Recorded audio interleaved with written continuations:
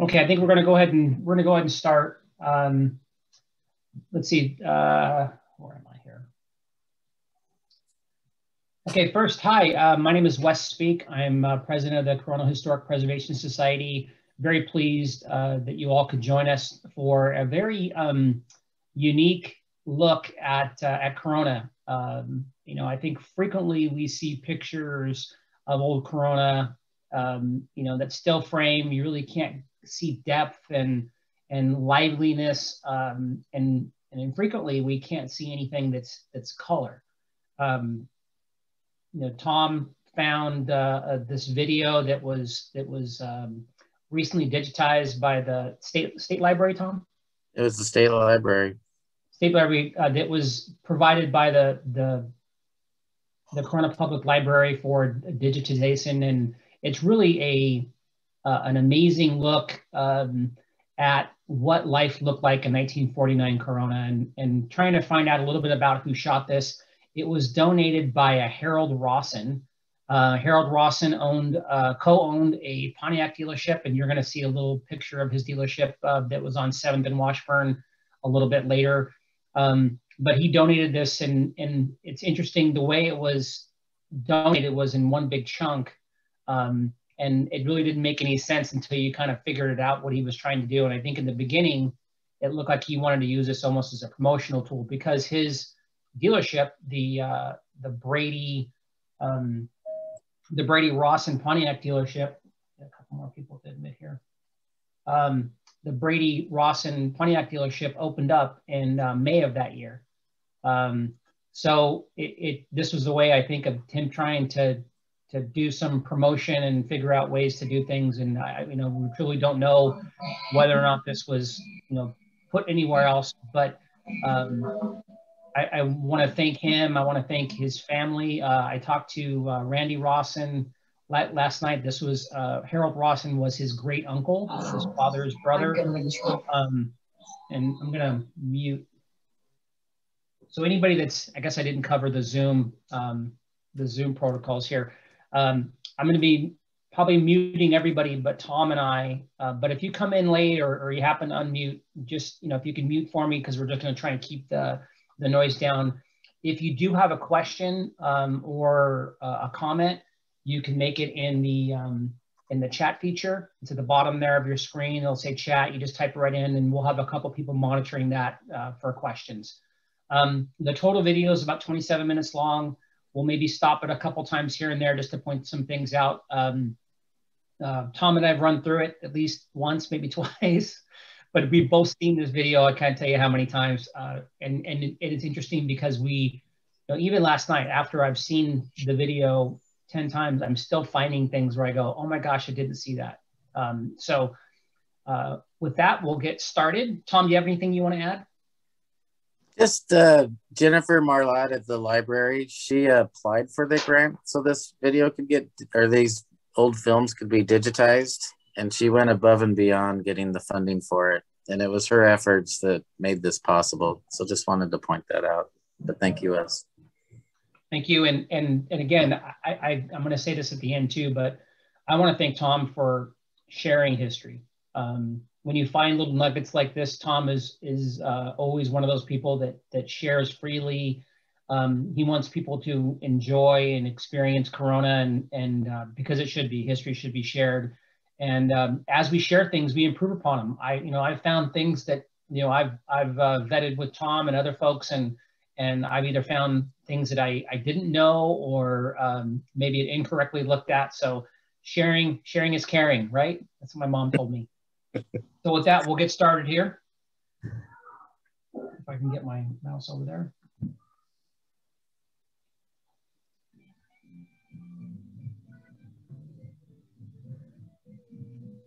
So that's looking north. This is looking east on 6th Street. The Corona Theater you see on the left. If you pause it, Wes, we could talk about that real quick. Sure. Or back it up to the North Street view. Okay. Yeah, so there's some things there that you can see. You can see Beacon Hill in the background that hasn't moved. And it's one of the few pictures that you see of Corona where there's no 91 freeway in the background nowadays. And then if you look off to the left, you'll see a Texaco gas station as it looked in the 40s. Well, I guess the Star insignia, but it really is a cool picture of what our downtown used to look like. And on the right, you'll see the EM of Emerson, from Emerson's Men Wear on the right there.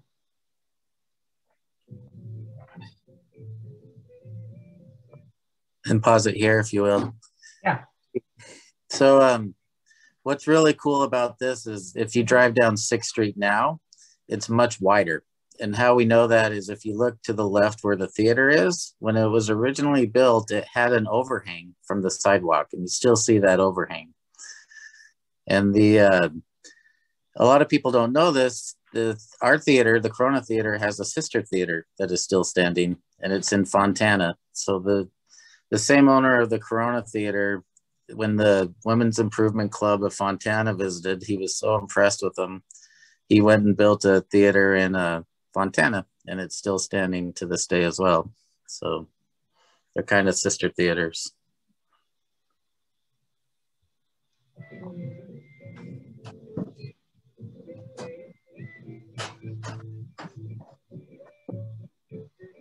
There's Corona High School, built 1923. You see basically it looks exactly the same except for the flagpole that you see here is no longer there anymore. And then to point out, G. Stanley Wilson was the architect. And that man was amazing. His buildings are phenomenal and still stand to this day. And then City Hall, Corona's first architect was Leo Cronin, sorry, Patty. And he designed this City Hall, and he meant to design it to complement the library to the right of it that we don't see, but they're both designed in that classic style. And I know Wes is going to point out the siren on the roof, but there was a second siren that was much smaller that they used during World War II times. So the big siren was for emergencies, but the smaller siren was for air raids. And we don't see the small siren, but we have it. And I think the only other thing to point out there, other than it's a beautiful building, is as we know, Ronald Reagan filmed Storm Warning in that City Hall. So I think it's interesting. I've seen many pictures of the building, but I didn't realize it was that color. I was very unimpressed with the color. I don't know why I thought it was a brighter color, but it looked very government building like, I guess.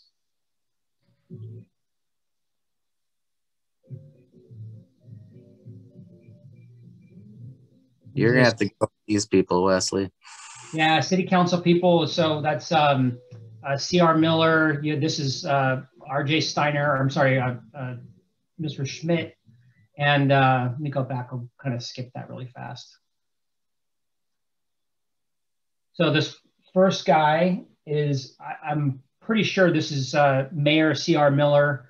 The next gentleman with the glasses is Mr. Coburn. He's a very serious looking guy.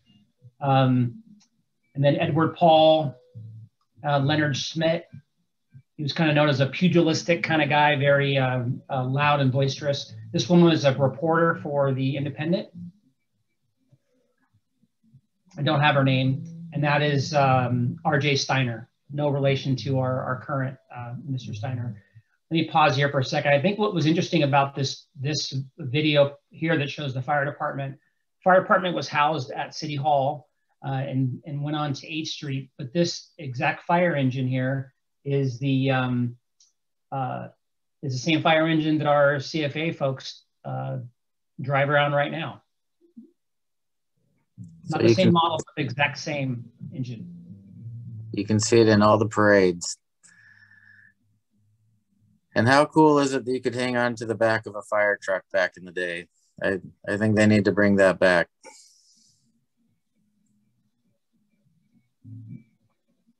And that's Don Borchery was the fire chief, Marshal Glenn Hart.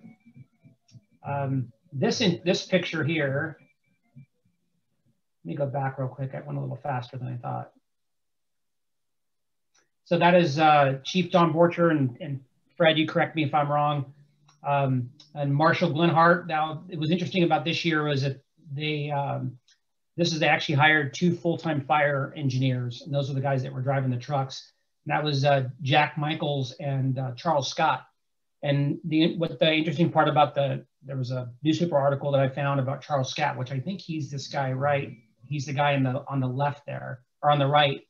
He or no, sorry, the left. He was a janitor. They actually he was a part-time janitor. He worked as a janitor, and they had to, that was one of the discussions. Well, boy, if they brought this guy on as an engineer, they were going to have to hire a janitor because he couldn't do both.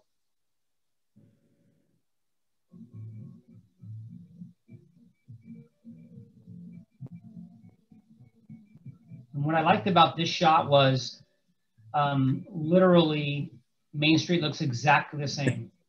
Those houses. Go ahead, nothing's changed. Wes and I were watching this and we pulled up Google Earth and nothing has changed other than the trees are taller and the light pole is missing now. So yeah, I'll pause it there in a second. You can kind of see, and I brought up so the key thing to focus on here is that point on that wall there. So I'm going to see if I could share my other screen.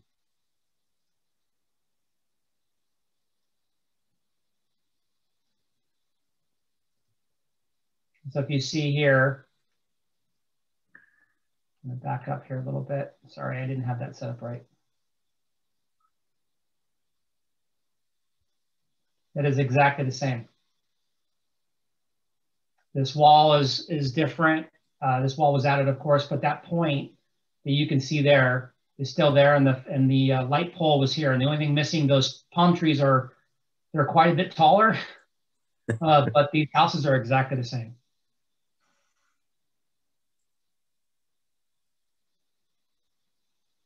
Okay, back to the video here.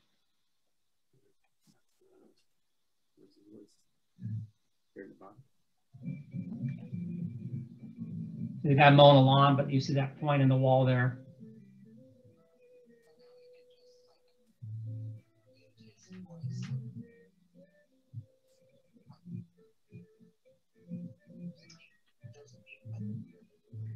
What's interesting about this was a 16th annual water carnival that was put on by Nettie Whitcomb at the Plunge. It said 500 people in attendance. That's Nettie, that gray bathing suit.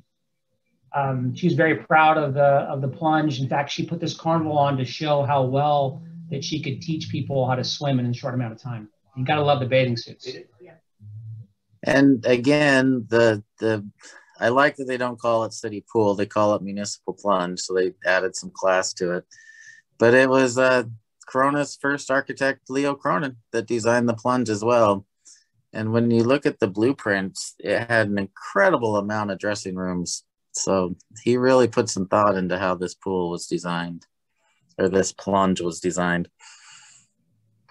So this was the Festival of Flags. So they could go out and demonstrate how well they could swim with these flags. And that's Robert Gross carrying the American flag.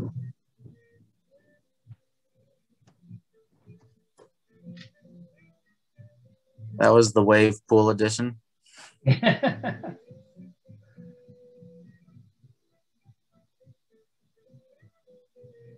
They actually sold tickets. There was 2 ticket takers that took tickets to this thing. And I think he said it was 500 people that attended this, Wes. Is that right? Yeah, 500.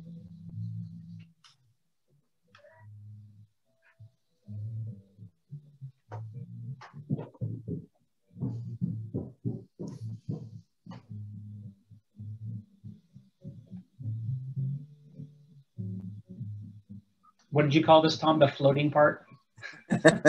Floating class.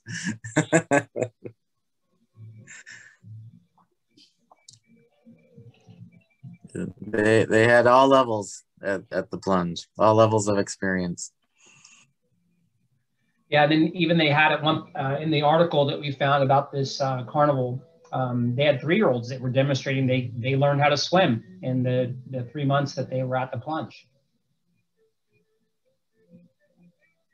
did a rescue demonstration where they had people, and then they had these water clowns, they called them.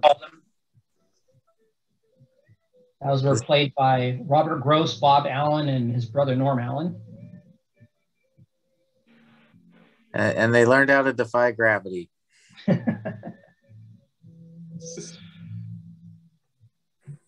how cool is it? There's a flag at the top of the diving board. Who does that? Last time. See, I don't know. When I was a kid, that was just called horsing around. We didn't, we got in trouble for that. These guys are getting celebrated and put on film, color film forever. This Hispanic kid gets into the mix here, has a good time. Some expert diving. More horseplay.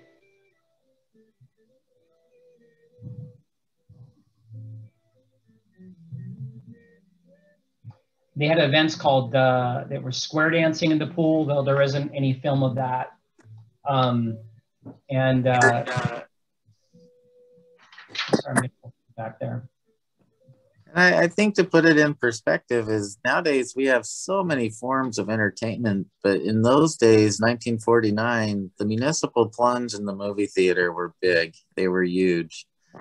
And so to have our city have 500 people hanging out at the municipal plunge and just really taking advantage of the pool provided such a great sense of community. Oh, you did leave it in there. So these people are coming out of the packing house, and it's great. Well, one, it's just cool to see how humble and how great the Coronans of yesterday are, but I swear some of them are bringing out oranges with them. They are at the end. Oh, there's one. The cool thing about that building, it's still standing. It's at Harrison and the railroad tracks. It's now housing the Lucas Oil Company. And even that packing house is like the second or third packing house built at that location. But Corona's very first packing house, which was funded by Garrettson, was through his company, was built at that location. So it's cool that a packing house still stands there.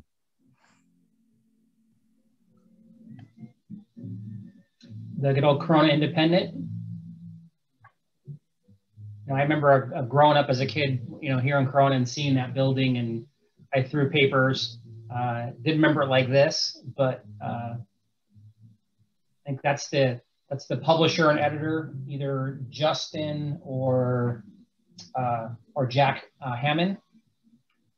They're typesetters, or I'm sorry, secretaries. This is our reporter from earlier that we saw. Didn't recognize her until like the third time I watched this.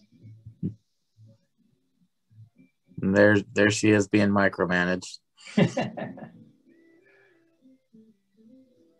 And how cool is the visor that this dude is wearing? That was what Tom and I are assuming is the teletype, how they got their news.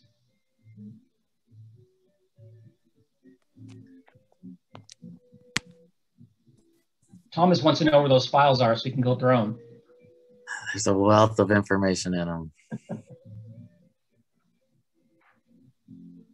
And I think our favorite guy was coming up, the dude wearing the apron. He's totally legit.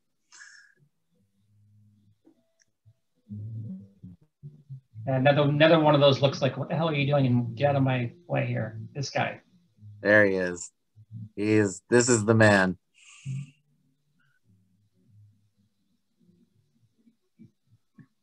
He is not afraid to get dirty. Nope. So we figured out based on, and this is amazing looking and see how they did the newspapers back in that day, actually loaded in, piece by piece. And it was, looking at this newspaper, we figured out this newspaper is August 23rd, 1949.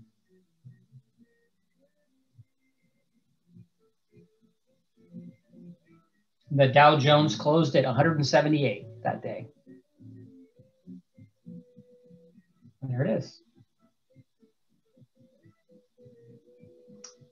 Good old KBUC, 1949. I didn't understand why he spent so much time here, but I did find out that KBUC actually started in 1948, which is probably why, because it was kind of a new thing.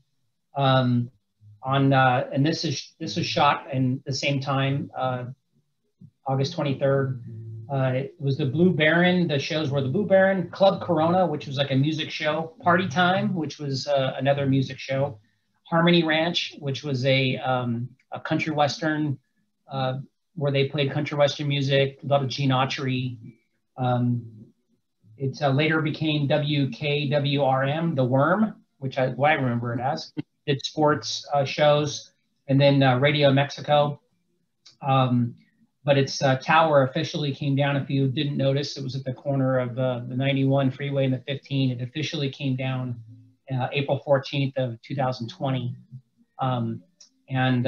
It's the license is still active. However, it is noted to be silent, and it was bought by a Chinese firm.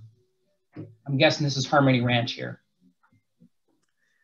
And somewhere out there, that microphone still exists. We just have to find it.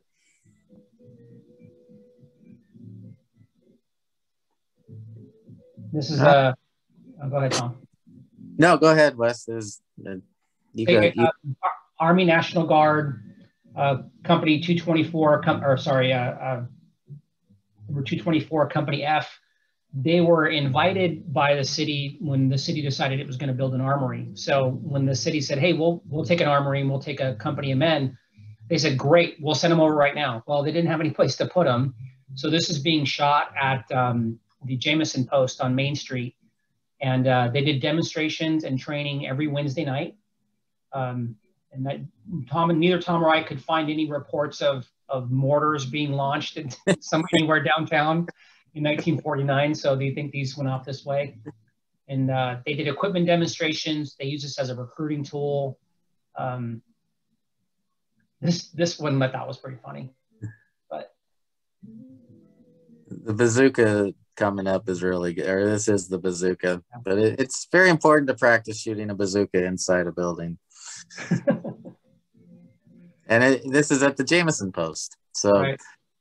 if you're a nerd and you start looking at the backgrounds, you'll start to see some features of the Jameson Post that are still there today.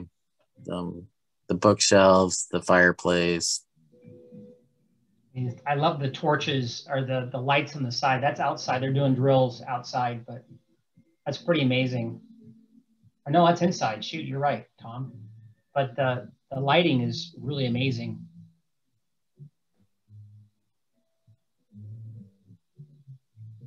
And this company, they came from Arlington. Arlington still had their active post there. That was a big post in World War II. That's where everybody, kind of left the West Coast to go off to war, but it was still very active. It tells you how big the Jameson Post was inside. These guys are doing drills inside. You see the bookcase there. The twin of that bookcase is on the other side. They obviously took it out at some point, but that bookcase is exactly the same on the other side.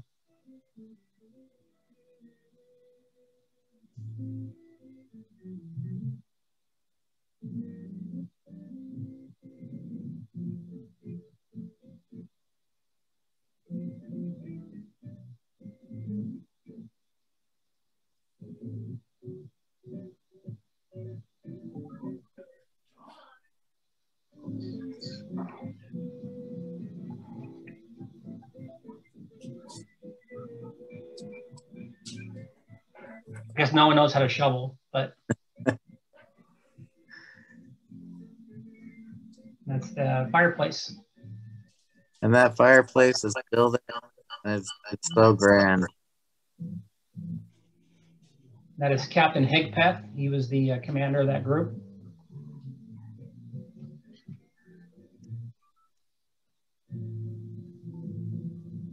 I just love the outfits, and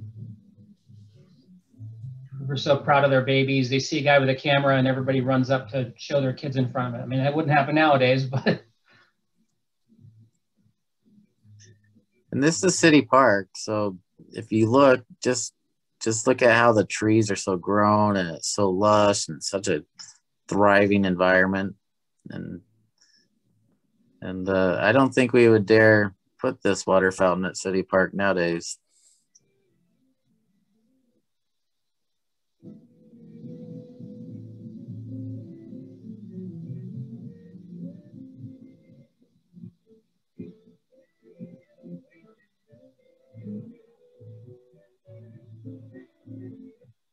I haven't finished the research. It's okay. You can move on. I like this. So I think Shay, your mom's on. She'll recognize that that van in the back, and basically what it says is All American Cleaners. She had mentioned that her family, that was her family's business, and they sponsored quite a bit of softball, baseball teams. But I just love this picture because it looks like a Norman Rockwell picture. You know, the fonts, the dress, and the guy announcing the game. Scorekeeper. Shots of the crowd. Very mixed crowd. The kid in the sailor hat photobombs like 3 different locations. Yeah.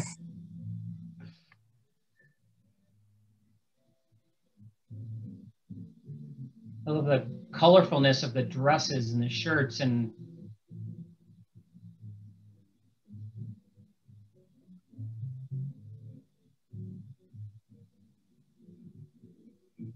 I mean, this is a pretty big crowd. You know, if it's around the same time, it's a Thursday night. Yeah, the Sailor Kid is there. We need to find out who that guy was. And then this is the baseball team, right? I think they're sponsored by. Is it the Mava team? Yep. There's a Mava shirt right there on the back. And a lot of people don't know is when Del Taco started, they were using Mava for their shakes, and Del Taco was well known for the shakes, but it was really Mava that was the secret to their success on that. Like the umpires wearing a tie, but look at these silk outfits. I mean, really cool looking girl softball silk outfits.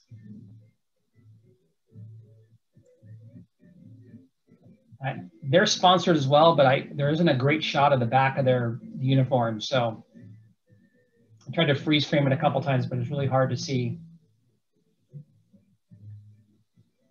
This is one of my favorites. So The Girl from Jones Beach, starring Virginia Mayo and Ronald Reagan. That's how we narrowed this down. And it's August 23rd. I remember playing with that. And this is so great because we see in color what the theater looked like back in the day. The candy shop and ushers.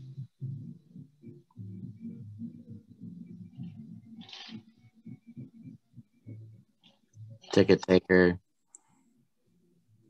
And how cool is that phone?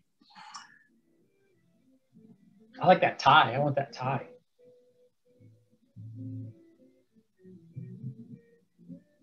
And then the same chairs for the theater are still there. Those are the same seats as even if you go there today.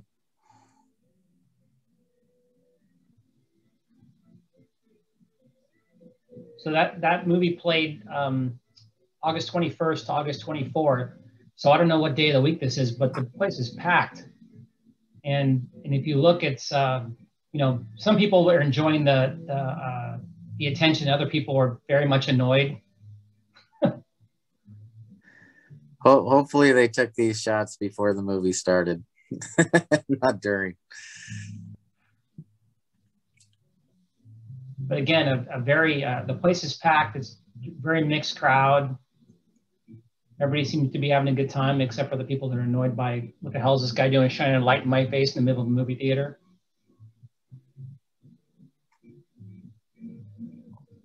Kids sitting in the front.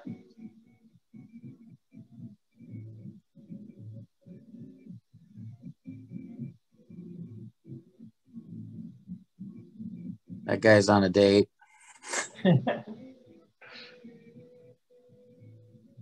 But again, the swimming pool and the theater were your biggest forms of entertainment. It was something to go to the movie theater. And even though it's not showing the inside kind of the broad view of this theater. It was painted and decorated kind of a Spanish Mediterranean style, but it was beautiful. It was almost like you were inside, but you felt like you were outside watching a movie.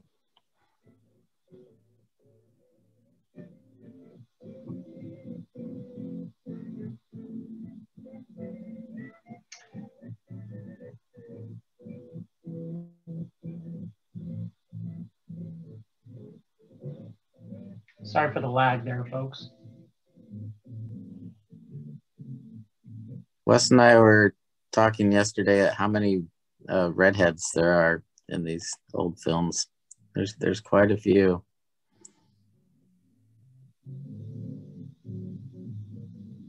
I think, Tom, we were watching this yesterday, you made the remark, this looks like it could be Iowa.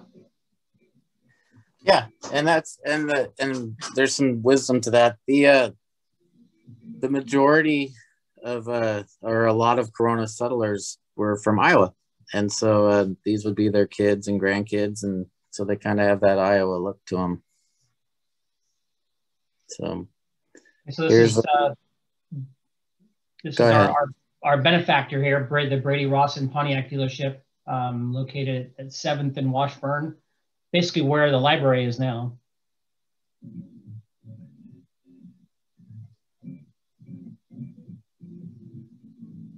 There's our advertisement from May.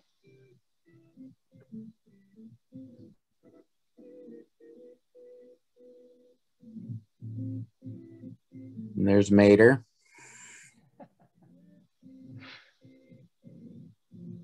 They advertise themselves as they were doing everything. This is the Corona had two Pontiac dealerships. This was the newest one. But they did everything. Polishing, they took care of any car. They could work on any car. And you see the Southern Apartments there above on the left. I don't know why this is lagging so bad.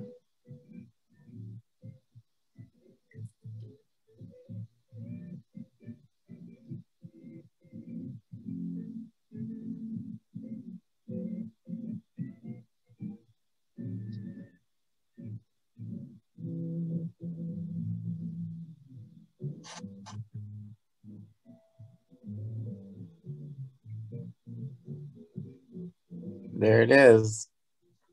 You didn't stop it, Wes. Oh, shoot, I missed it. Sorry. So a color view of the Lord building.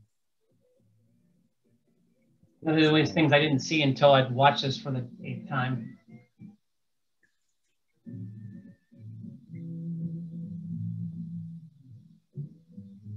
So you think you're looking basically southeast and you see the Lord building there at the top. Wish we still had that building. Yeah.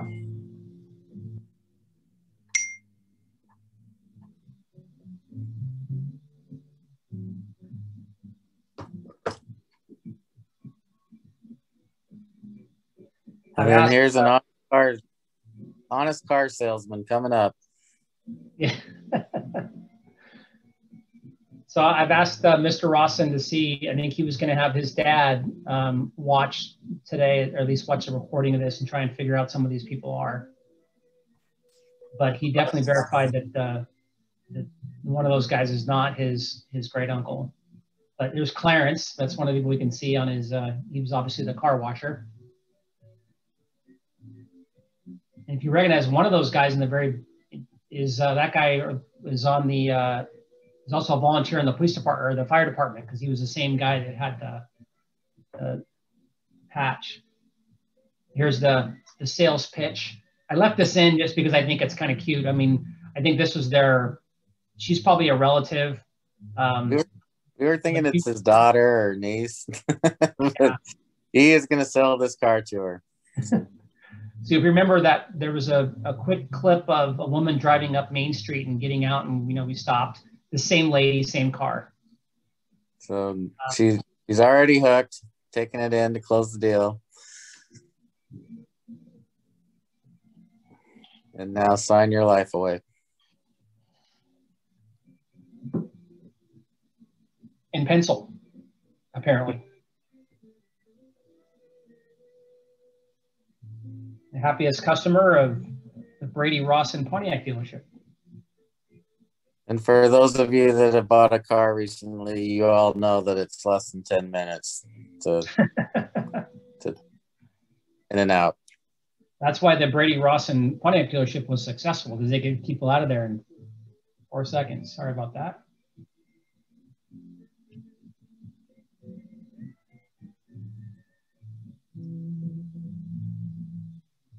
And this was the meat, the citrus industry. This is the meat and potatoes of our city. This is what fueled our economy, was the citrus.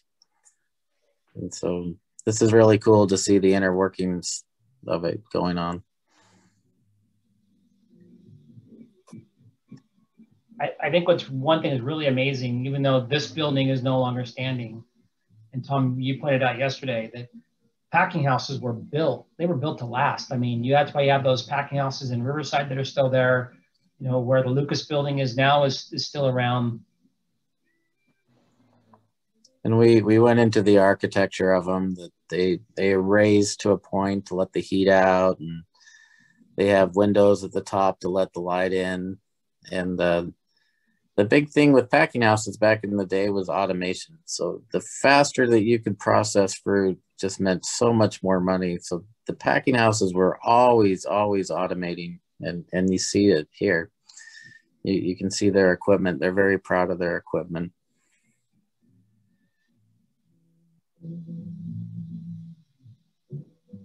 And then one thing that we need to do the research on is the exchange, the lemon exchange, citrus exchange.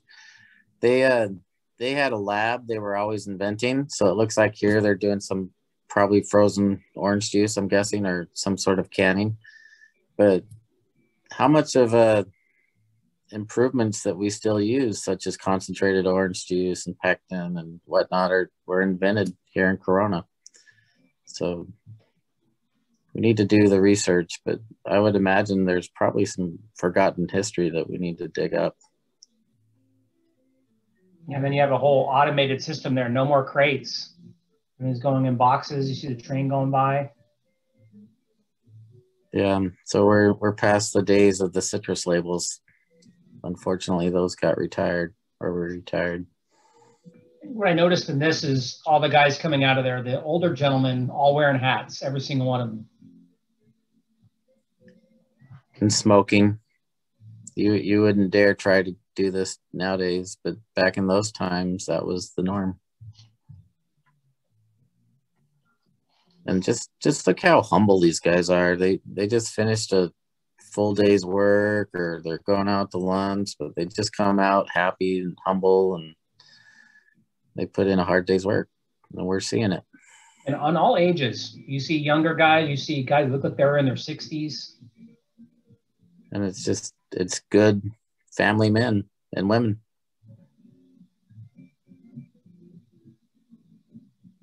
It really paints a good picture of Corona back in the day. You have all races, you have all ages, you have female and male, and it's true community, old and young. It's kind of special to watch.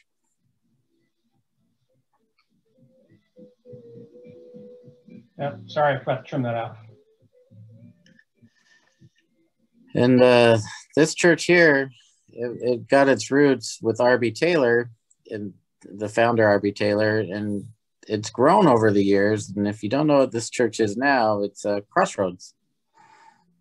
So, and then the Methodist Church, this building is still standing, although modified, but look how beautiful it was back then. And color video of the Catholic Church, St. Edward's. It's I think it was 6th and Merrill. Was it 6th and Merrill? Yep. Yeah. And unfortunately, they've taken that top layer of rock of stones off, but what a beautiful video of a church. And then this one, I think everybody's seen this. The stairs used to go all the way straight down to the street, but they did get modified and turned left and right.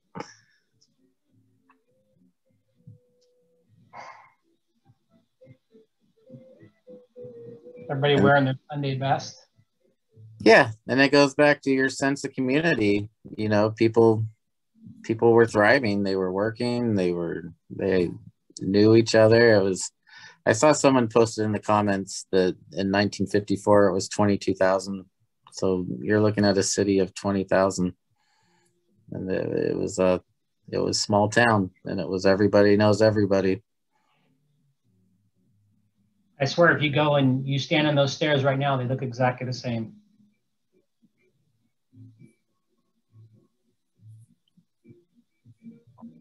And this church, the First Congregational Church, they were the first ones to build a church in Corona. And Janice updated 13,000 in 1960.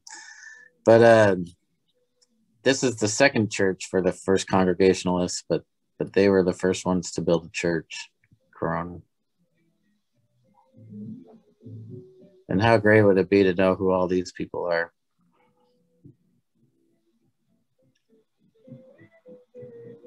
The original church burnt down, what, 1911, Tom? No, that was the Baptist. Is this the Baptist church? No, I think I might have switched. Yeah, this is the Baptist church. Shoot, sorry. It's all good. That's it. Thank you, like I said, Harold Rawson, the Public Library, and Councilmember Richins for sharing Corona history. And want to thank you for listening. Thank you for watching with us and hearing Tom and I be geeks together and geek out on old video.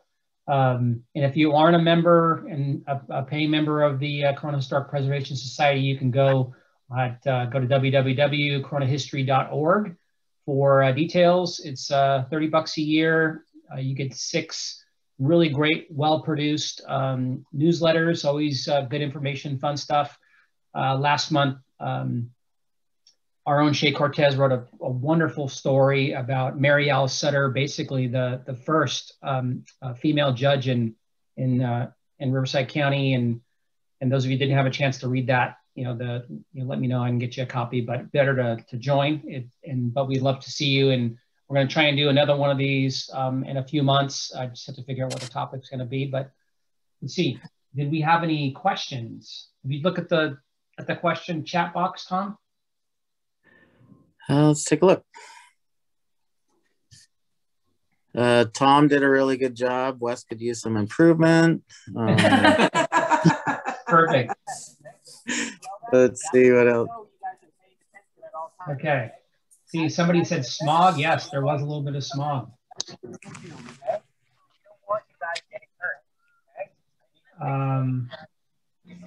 RJ Steiner, he was a council member.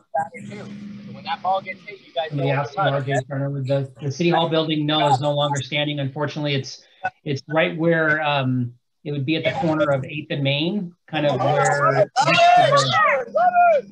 press center or the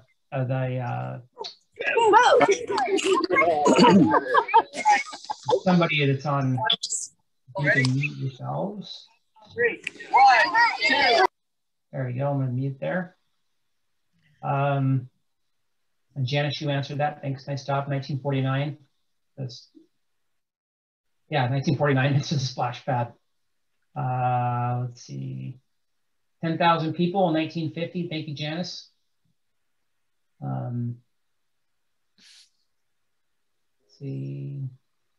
Yeah, 1966. I'd love to. If anybody has video from any other time frames that show Corona. In fact, that's one of the things I posted about this a while ago, and Tom mentions this too quite a bit.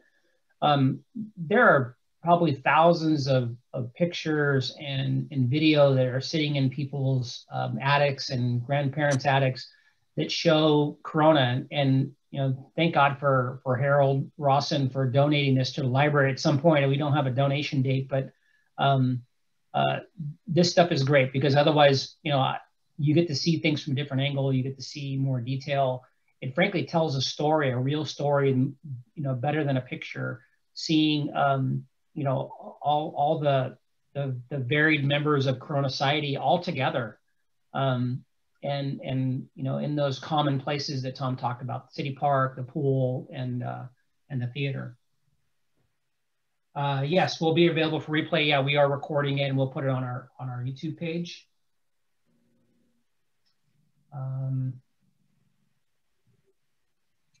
Let's see.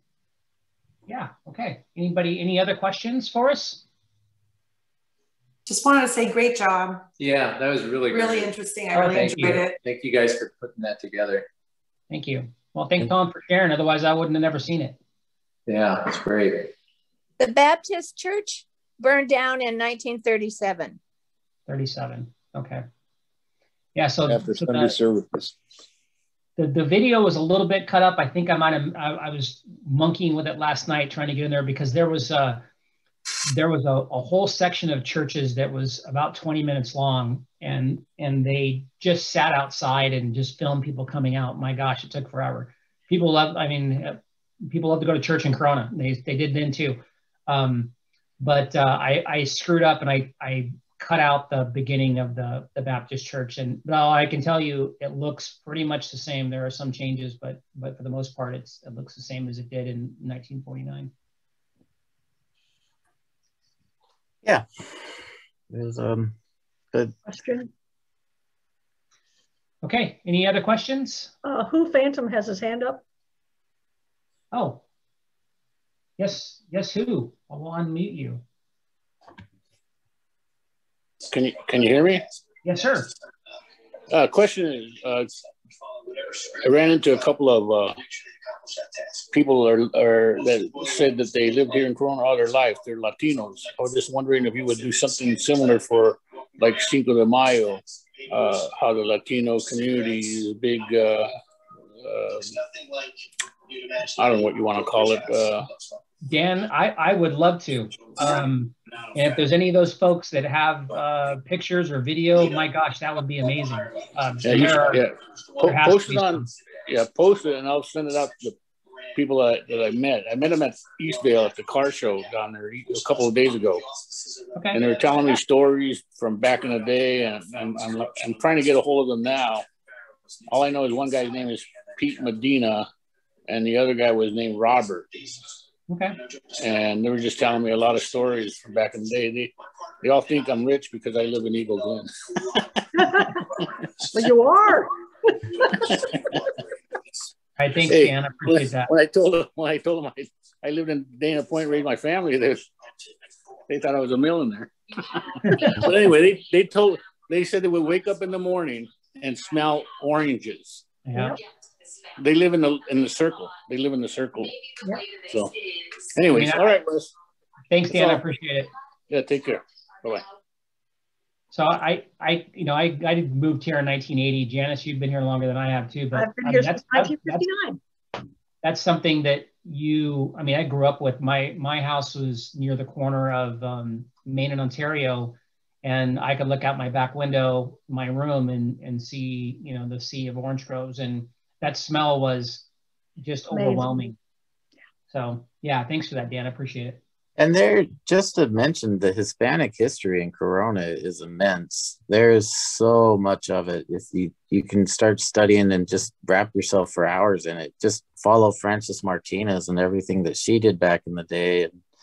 And probably one of my favorite stories, and we're still trying, I'm convinced someday we're going to find this, but John Wayne's son-in-law grew up in Corona. And and he was Hispanic, and he married John Wayne's daughter, well, obviously, but John Wayne would come to Corona for the holidays because he just loved the Hispanic cooking. And he was known for going out to the bars on Main Street and 6th Street and buying rounds for everybody. But he loved the Hispanic community of Corona. And then there's just all the work that they did on the citrus, all of the efforts that they did. You can get into the segregation and racism and how we've learned from it. There's the Hispanics are thriving today, and how far our city is integrated and become beautiful. And if you don't know your future until you learn your history, and so it's very important to document it. And if it's I really, and I know Wes feels the same way, the Hispanic history is so valuable to our city. So yeah, we're looking forward to, and over the next year or so, Tom and I are going to be chairing a group that we're going to be looking at all of our history. And one of the things that we saw that Riverside did a few years ago was they did a Hispanic Heritage context report, which was about 300 pages and showed kind of the history and the cultural significance. And frankly, I think Corona has, if not deeper, roots. So we're going to looking forward to diving into that and over the next couple of years. And but yeah, I saw a couple of people that had mentioned that they have some other video. Boy, I'd love to see it, and in fact, we'd love to do the same thing again. And thanks, Dan. It's a great option. Maybe we'll put it out there that people have film, earlier the better of Cinco de Mayo and things that really show Corona life. And that's what I think I really loved about this video was that it showed this, and we cut it down a little bit. We took out a few things. There was a piece in there about a milling company, but it's not there anymore. And I'm not a big fan of highlighting things that just aren't there, even though they're some of them are amazing. But yeah. So if anybody has anything like that, or older folks in town that have been here a long time, please ask them to donate to the library. The Corona Historic Preservation Society, we don't have a museum. We don't want to get things from people. We really want that to go to the library so it's preserved and celebrated and preserved forever. So I think that's all I got for right now. I don't see any other new questions. Tom, anything else? I just, it's good to see old friends on this feed, some I haven't seen in a while. And I just want to thank everybody for taking a part of their day of a Saturday to come and watch this presentation and valuing the history. And it means a lot to me and Wes and all you history nerds that are like us. And that's it. Thank you. All right. Thanks, everybody. And we are recording this, so we will, this will be posted probably on the CHPS's YouTube page. We'll try and figure out how we can share it on Facebook. But thank you all for joining, and we'll see you at the next time. Thank you so much. Bye-bye. Thank you. Thank you, guys. Bye. Bye.